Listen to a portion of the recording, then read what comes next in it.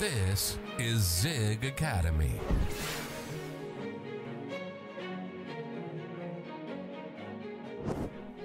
Now we will briefly talk about candlestick patterns. At the beginning, I want to say that there are many candlestick patterns and I will not be able to cover all of them. So the ones I will be focusing on will be the most significant ones. They are repeated on chart with regular frequency and connected with trend reversals. All of that is closely tied to the concept of support and resistance. You can use candlestick patterns to recognize valid levels of support and resistance before you have a price movement confirmation. So candlestick patterns are used to build confidence about incoming or observed price levels as the potential of support or resistance zones in the future. Likewise, they can give you a signal to potentially enter or exit a position you are in, because signals generated by candlestick patterns potentially lead to trend reversals. So let's go through some examples, first model ones, like on the screen, and then move to the actual chart to spot them on the market. In our model example, the white bars leading up to the candlestick pattern are a generalized view of an uptrend, and the black ones are a generalized view of the downtrend. I will first show the patterns we can easily spot on a chart. If you have some charting experience, I'm pretty sure you've seen them already. So shooting stars and hammers. They're the opposite of each other. They're called shooting stars and hammers because, well, let's just look at them. Doesn't it look like a hammer? Indeed. Hammerhead and handle, like in the left example. Hammerhead is a body and the wick is a handle. Usually, the wicks are greater than twice the height of the body, but it's not a rule. It could be 3-4 times longer. The longer the wick, the stronger the influence most of the time. So, which means that the price has been bought up aggressively. This might give you a potential level of support. The opposite here is called the shooting star, and the same rules apply here, but just in opposite way. So it gives us a possible level of resistance at the top of like upward channel or bullish movement. What is worth noticing, with most patterns, the color of a candle, the actual candle that forms the pattern, is not always important.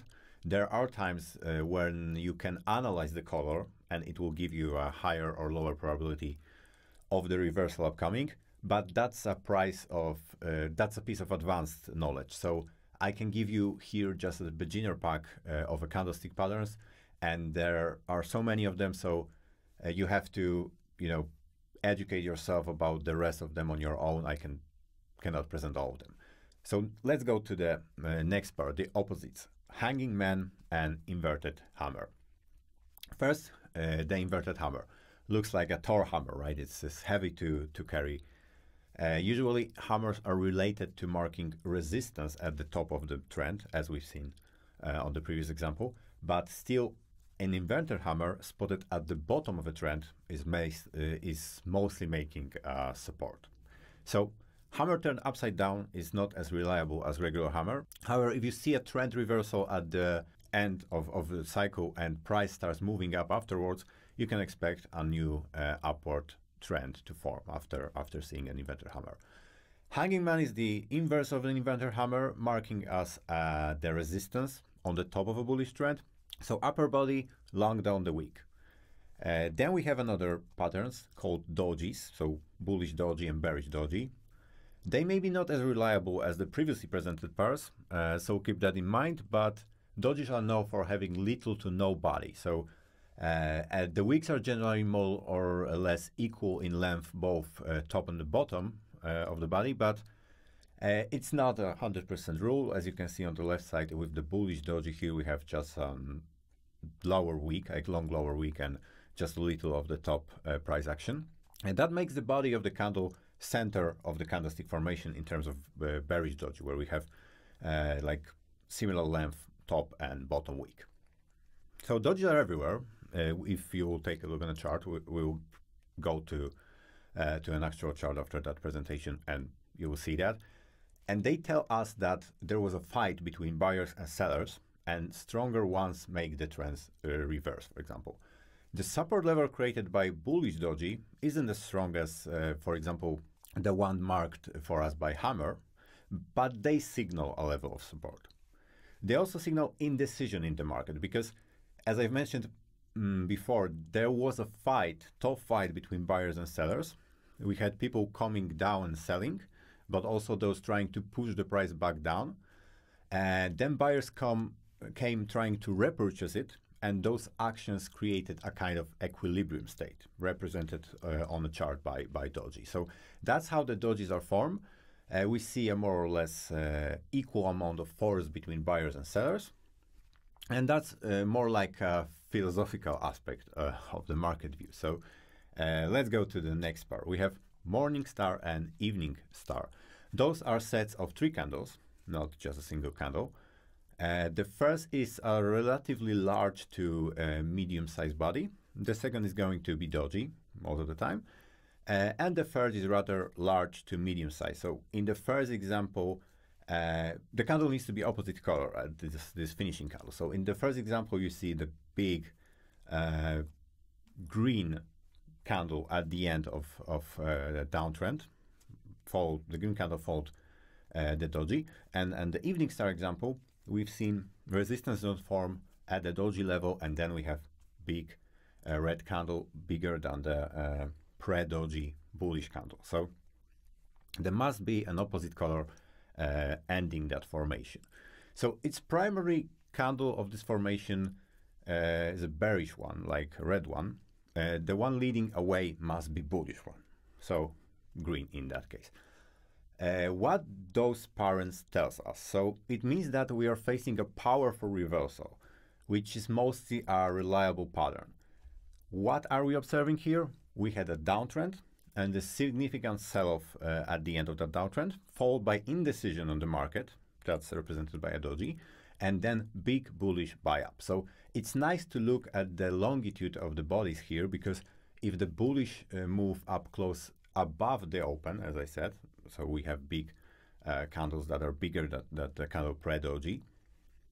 So then we can say that this is a solid reversal sign. So the price was pushed down for some time, but then the buyers came and they decided to even pay more than at the beginning of previous pre-doji candle. So of course, it doesn't have to close above the open here, but better if it does, let's say it that way. So the stronger this candle, the stronger the upcoming trend will be most of the times. And evening star is the same, but just upside down. So we can mark resistance by that pattern. The last pattern that I will present are spinning tops and bottoms. Those are sets of candles that have relatively small bodies compared to the candles leading up to them. So as you can see on this example, all the candles are nearly similar size. And we have 3 bars down. Treat them as a generalized view of downtrend, which I mean by having this candle relatively small body compared to the ones preceding candles would have a larger body than those seen in the spinning bottom formation. So just make that observation that those candles are not significantly greater than the candles which you can observe pre-formation. So as we've seen before in the example of, for example, shooting star or morning star, the candles must be usually big, and that's marked as the whole candle set. Over here, they are not significant. They are very small usually compared to the movement in previous price action. So that also shows us the balance between buyers and sellers. So balance has been agreed upon, so we probably won't go above or below the price level set by a spinning formation. As we can see in the first example, the resistance zone has been formed by spinning top, and at the spinning bottom case we have support zone formed. And of course, waiting for a confirmation signal here would be wise, but still they can helpfully determine support and resistance in general for us before that price action confirmation comes. So you must take into consideration that those 2 formations can also mark consolidation before the next move in a trend. So we can have like resistance on form, we can have some consolidation then. And we don't have to like observe reversal here. There could be like continuation of an uptrend in case of spinning top. So for example, a trend may continue upwards or downwards after a while, but that will most probably mark a significant support and resistance levels. So there are all candlestick patterns, 10 candlestick patterns which are presented, 5 pairs again. And now let's go back to the TradingView chart to spot them on the market. Okay, we're back on TradingView Ethereum USDT Binance chart, and let's find those patterns on actual historical bars. We will start from hammer and shooting star since we are presenting them as a first. Over here you have a candlestick pattern already, but let's find those hammers and shooting stars. Over here we have kind of dodgy, but this is also formation that's saying that this is going to be a downtrend over here. We had a hammer here, kind of. Let's zoom it out. Over here we had a downtrend, doji, hammer, and we got up. Over here is a shooting star, but that's the whole formation. Well, here we had a hammer, but it doesn't make too much validity over here. Another hammer. Here's something more or less as a shooting star, but was a doji.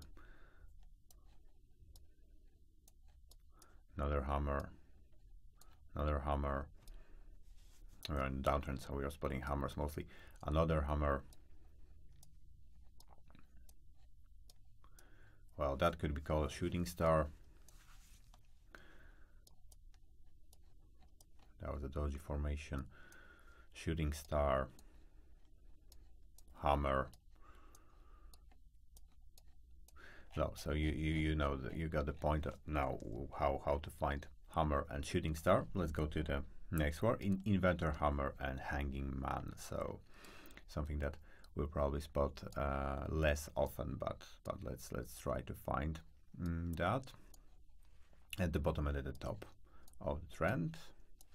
But now let's find a hanging man. That was, let's say, over here. We got a little bit of consolidation thereafter, but we have a drop also, and quite significant one a few days later. This is not that common candlestick pattern, especially on crypto, where you don't have as session breaks, so that gaps are not very often. Hanging man is also here.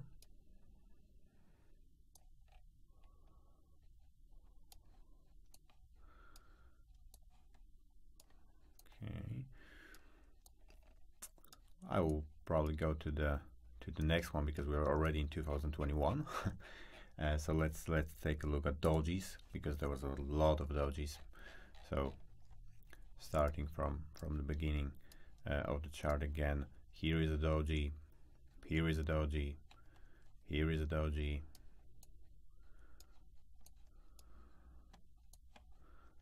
Oh, here's a hammer, but it's like having a very long week. Oh, here's doji, another one, actually two in a formation.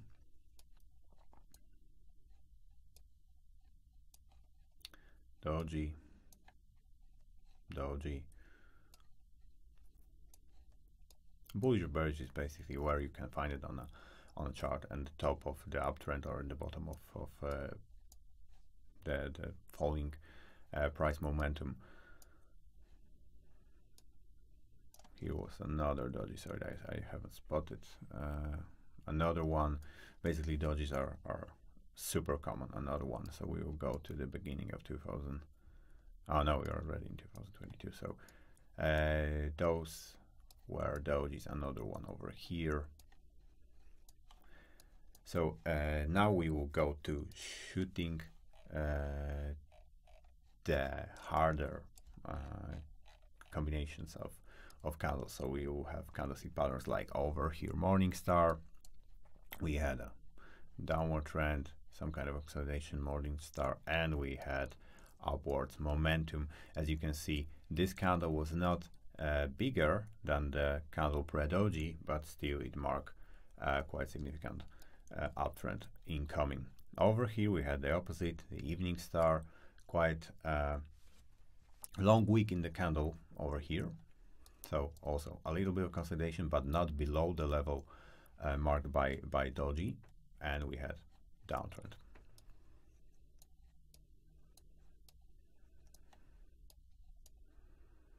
Over here we can also say that it's kind of an evening star formation.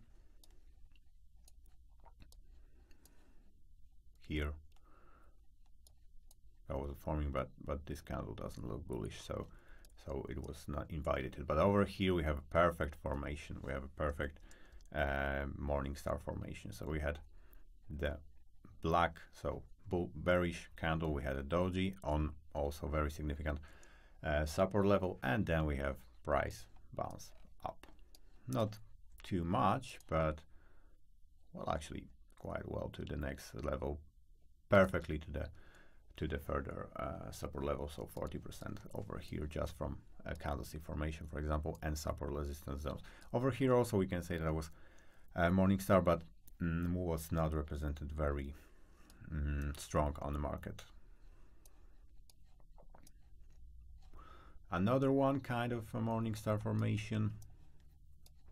You know, the examples I've shown you were kind of ideal. So the market ones could be different. Like over here, see, we have as formation, which was not like greater in the candle height than the pre-bullish, pre-doji candle, but was significantly, huge in price action comparing to the doji, and we have marked the reversal thanks to that. So we are already in 2020.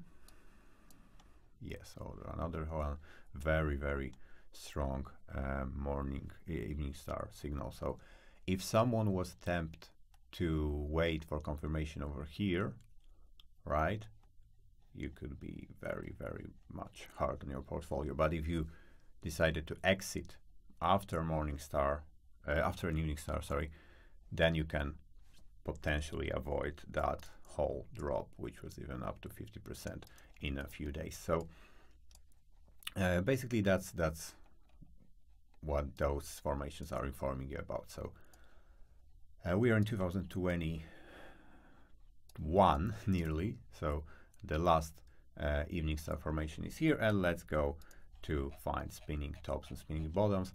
That's easier for us since we have marked since we already marked previously the support resistance zones on Ethereum, but let's try to find it. Over here we have spinning top. As you can see, price was rejected. Here is a kind of spinning bottom, spinning top, spinning top, spinning top,